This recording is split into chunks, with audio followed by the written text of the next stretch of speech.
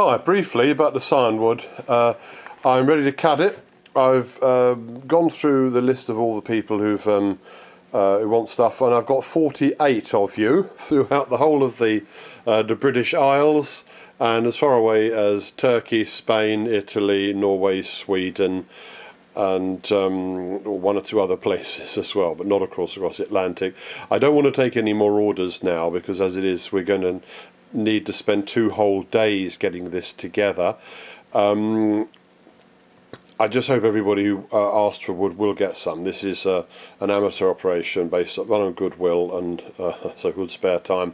Anyhow, we're going to be cutting the wood on Saturday. This week I'm working on a production line. I've just spent an hour and a half this evening producing and printing the address labels.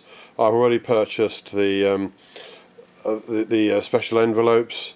The last thing we need to do is cut the wood, and yeah, that's it. If you haven't got a thin sharp knife and some tape, then you have a little while to get some, but the spring may be coming a little early this year. I've already seen some movement in the pear buds. Some of our pears and 1 or 2 plums are beginning to show a bit of movement, so if you've got any last minute orchard jobs, you ought to get on with them. Oh, we've been busy lately.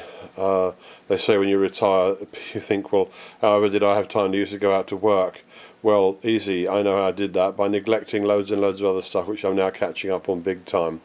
Anyway, yeah, those of you who requested scion wood, you should have it by the middle of next week.